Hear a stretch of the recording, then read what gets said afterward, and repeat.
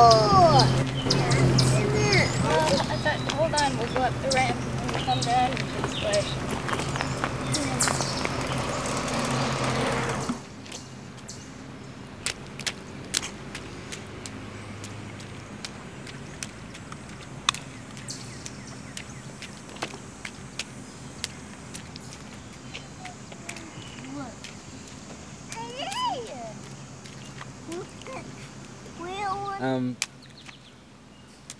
Somebody's planning on maybe building a restaurant on the bike path. Have you heard this? No.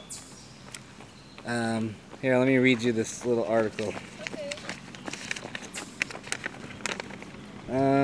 Chris Burge, co-owner of Restaurant Magnus, and the Weary Traveler, and Not Spiel, and Barriques, and Blue Marlin, plans to build a bike path-bound cafe on the city's near west side that would be inaccessible by car, serve local food, produce zero garbage, and cater to the city's burgeoning bicycle population.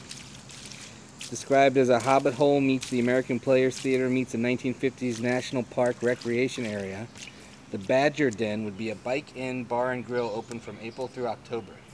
It's definitely a neat idea. I'm sure it'd get plenty of traffic because the bike path gets plenty of traffic.